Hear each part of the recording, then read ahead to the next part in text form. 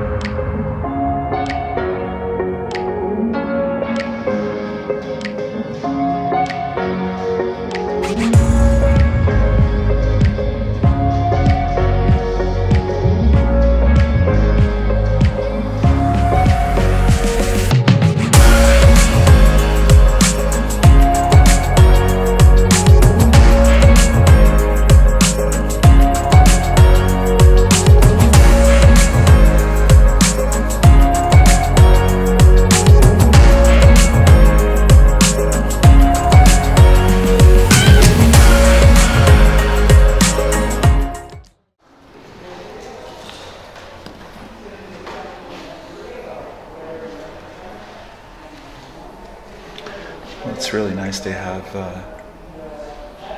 explanations for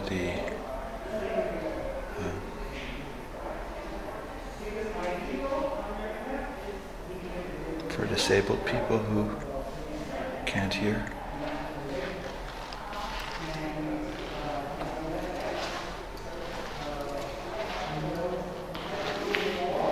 So this looks like a room full of crumbling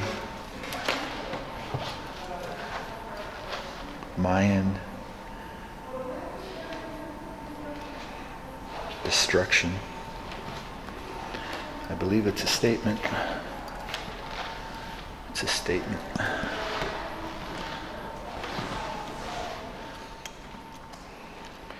Here we have some sculptures with what looks like traditional fabrics kind of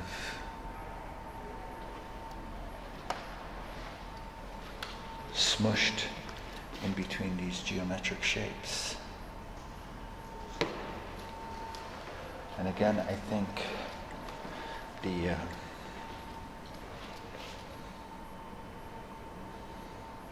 interpretation I'm getting here is the culture, indigenous culture, being trapped or compressed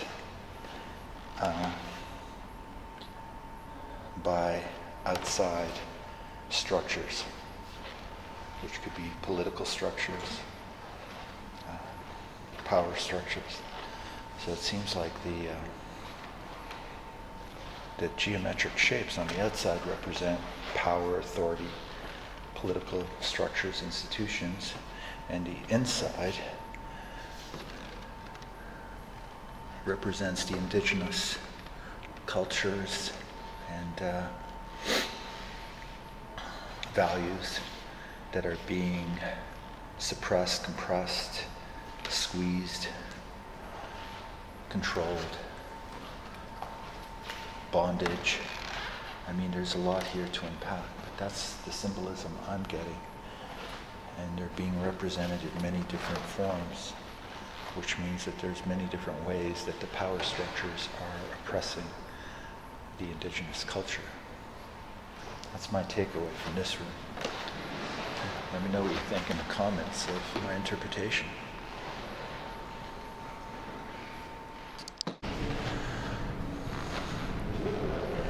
So in this room, we have what appears to be egg-like objects. I'm not sure if they're egg. It's supposed to be like an egg. I don't know what it represents. It seems to represent like an egg. And the eggs, I'm not sure if that's what they're meant to be, are encased in this volcanic black rock. It looks volcanic because it's black.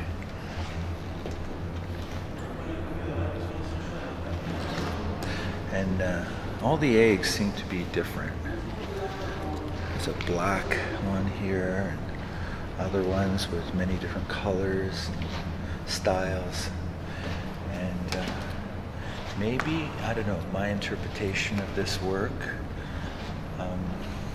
using my art history background and experience, is that the egg again represents the indigenous old world culture of Aztecs and other Mayan indigenous cultures that were native to this land, being born from the earth, coming out of the earth. So the earth, or the volcanic primal soil, which the black rock represents, it represents to me that it is the primordial mother, Mother Earth in the form of volcanic rock, giving birth to native culture. That's my take. This here, I'm not quite sure what this means, but feathers. They look like artifacts of feathers. Pieces of feathers. I don't know if they're bronze or clay, I'm not sure. But they're all pinned together. I'm not sure what that means.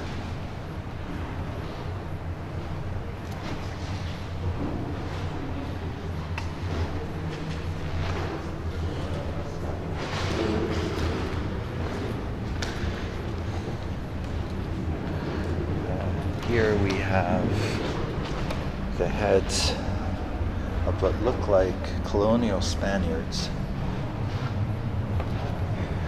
because they are busts of what look to be like important people. And their heads are being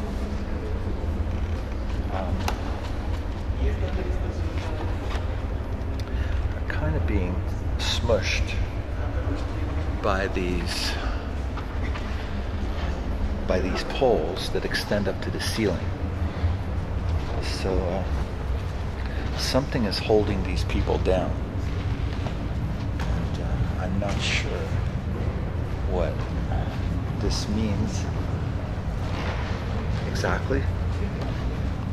Obviously it's a statement about colonial rulers, but I'm not quite sure what that statement is. Again, if anyone has an idea, please write it in the comments.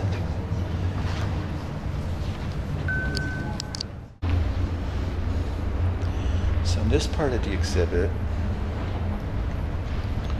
what I'm seeing is relics or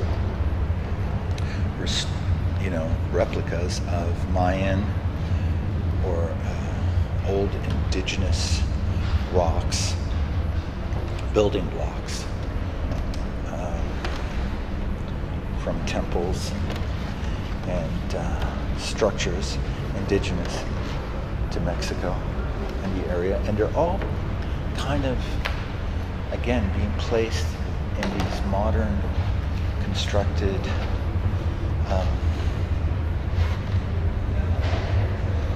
platforms.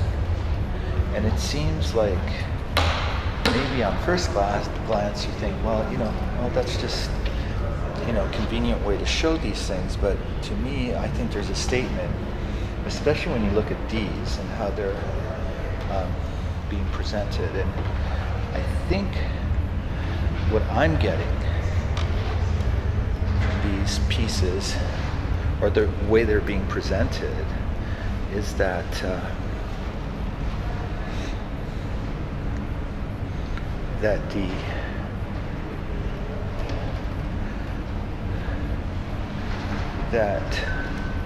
there is a relationship between the ancient artifacts and the modern world.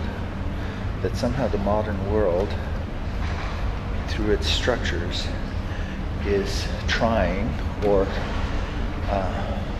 attempting to reconstruct or hold up, support the ancient, old structure. That's what I'm getting from this. That's the interpretation I see, is that the modern world structure is supporting the old relics of the old culture. I mean, I guess this museum and this exhibit is an example of that. Kind of an attempt to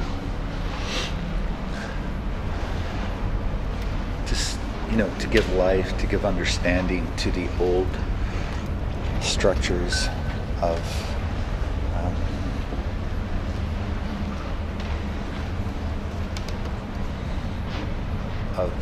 the indigenous people.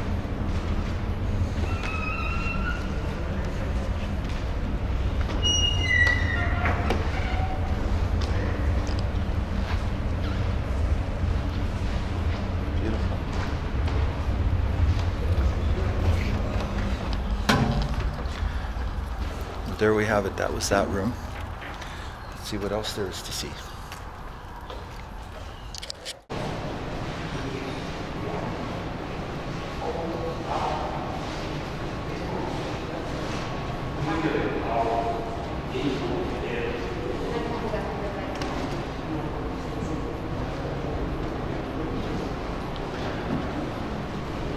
So in this particular room, we have paintings and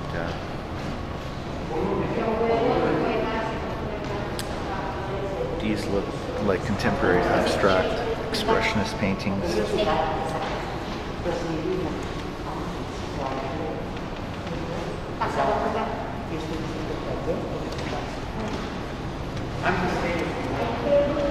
I do like them. I don't think they're highly original. I've seen works like this before.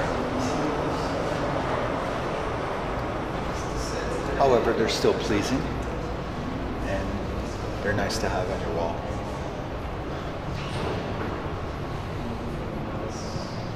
I don't think any of them convey any literal meaning, more like emotions. They convey feelings, but I don't see anything literal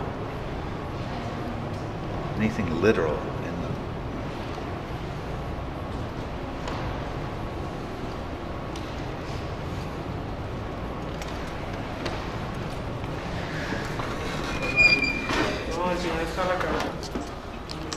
So the idea of turning a historical building like this, which I think used to be a hospital or something, into a gallery, a contemporary art gallery, is just an amazing feat. It's fantastic, and something I see in some cities and not in others. Tragically, I think it's lacking in some cities. I wish they would turn some buildings or repurpose other places into galleries. Okay, now we have the next space.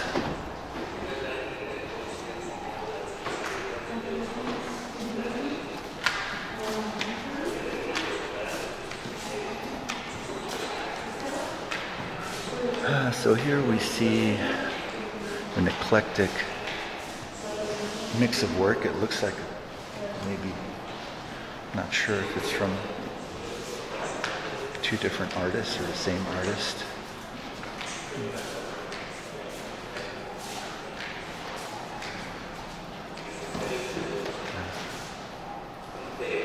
To me, this looks like the kind of work that maybe you see or visualize after taking some ayahuasca or something. It really has that ayahuasca thing going on. This looks like a political statement written on vases. Again, it's not highly original, but these look like kind of crochet or something. Work sewn on fabric. Again, they all seem to have a political statement. It seems to be a very feminine statement. It seems to be about women.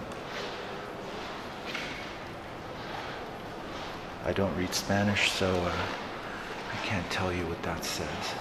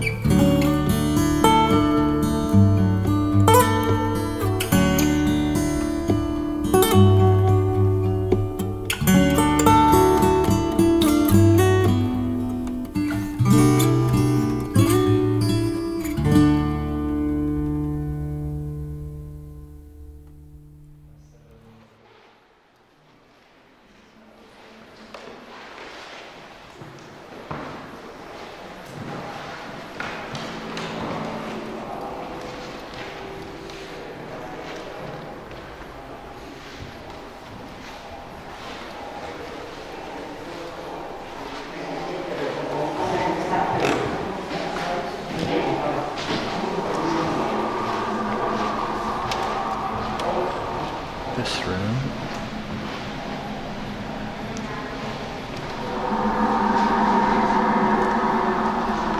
Paintings again.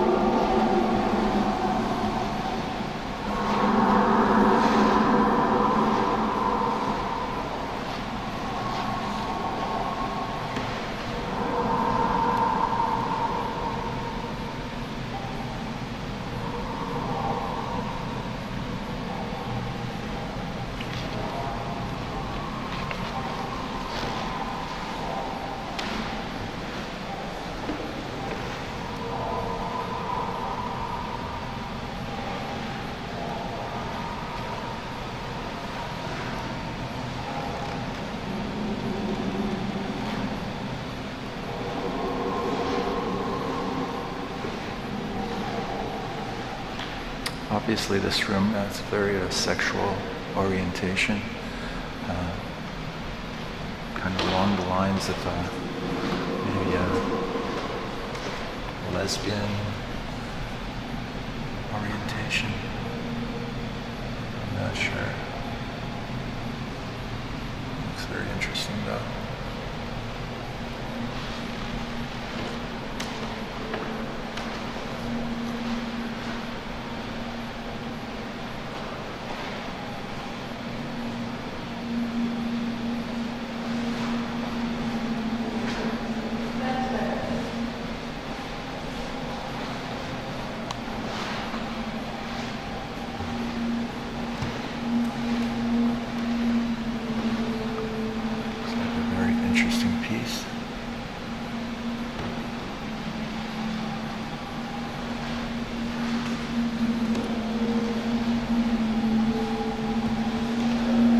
Obviously, they're not afraid to explore their sexual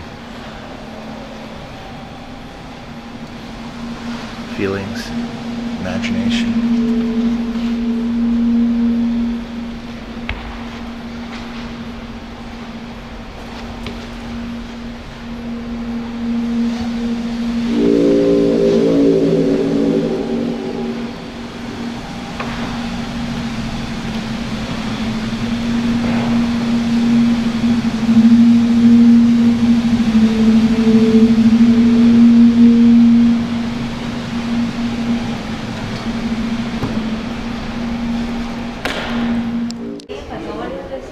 So inside this place, which is, I believe, the central chapel or cathedral, we have the famous mural works of the famous Mexican muralist. I have to ask the name. O que é o nome do artista? José Clemente Orozco. José Clemente Orozco. Thank you.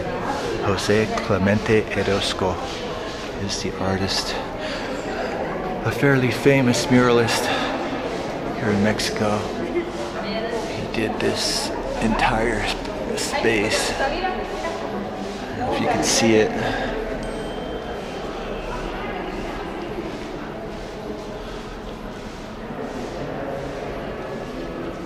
Hope you can see it. It's pretty enormous, and it's dark. But I hope you can see it. The ceiling might be hard to see with this wide-angle lens, but you'll get an impression.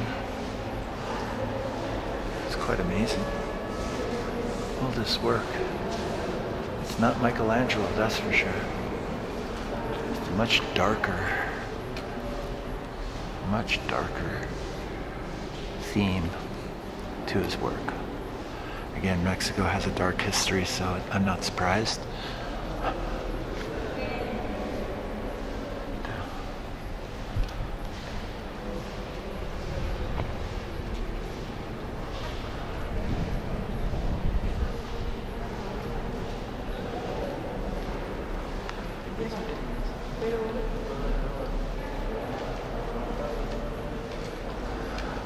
There are a lot of themes going on. It seems like each panel has something to say, but mostly it's dark.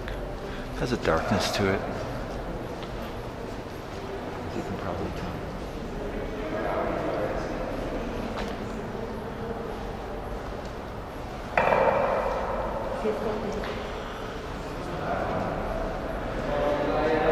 I think there's a lot of guilt. To me, I feel like there's a lot of unresolved guilt in the Mexican psyche. And what I mean by that is I think they still haven't completely reconciled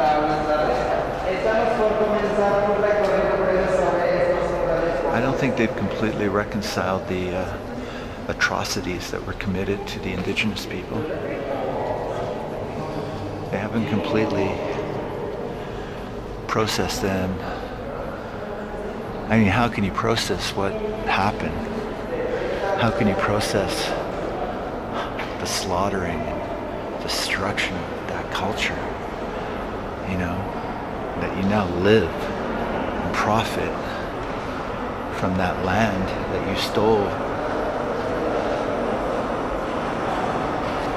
in the name of king, queen, church. I mean, how do you reconcile that? I mean, this is, I don't want to compare it to the Holocaust, but in a way it's a kind of a Holocaust to the indigenous people.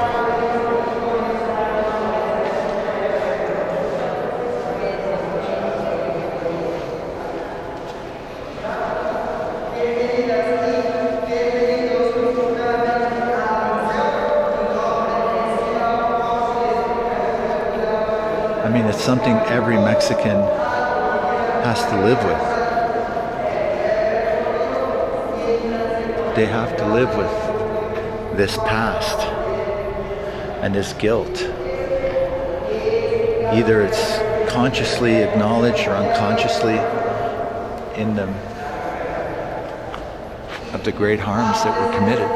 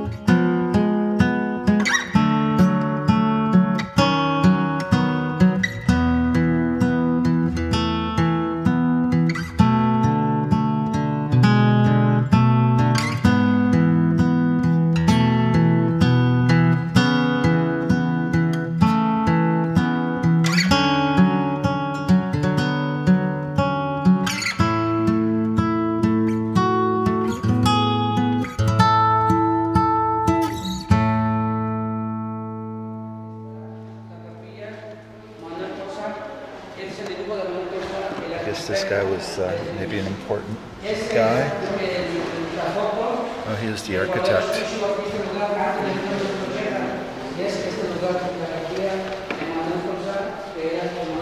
It's a nice plan of the building.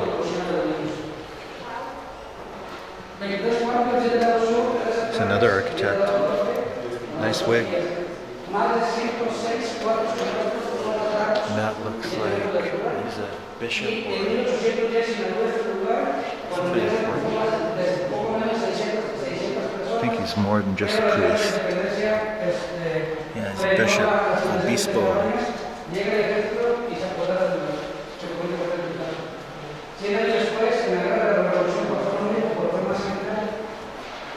I cannot imagine what it would be to be a bishop. En 1975-78 había menos de 300 personas, entre niños y niñas y adultos, y el gobierno de esa época decidió cerrarlo y mejor aprovechar el espacio para fomentar el arte y la cultura y los murales de José Clemente Orozco. Y a partir de 1963 hasta la fecha es Instituto Cultural Cabañas, me refiero a que es museo. Y en 1997 la UNESCO lo proclamó Patrimonio de la Humanidad. Desde Tijuana hasta Chiapas, proyectos y temas de la humanidad de toda la vida. There you have it. I'm not sure if this is it or not, but I think it is. I'm going to wander that way to see if there's anything else to see, but it seems like I've been through most of the rooms that are actually open. It's quite an enormous place. I mean, it's huge. You could really get lost in here, but at the same time, it's quite beautiful. We have the Roman arches.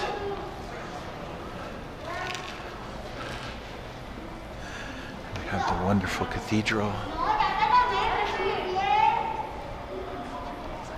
What a beautiful place. I think they need some fountains though. I'm not sure if they're originally here or not.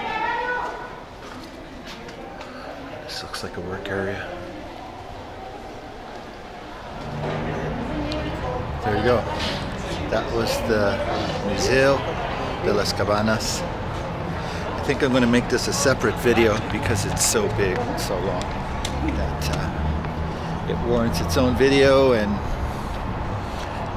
for those of you who are interested in these things, then I would say it'd be a good idea to watch it. Okay, on to the next thing.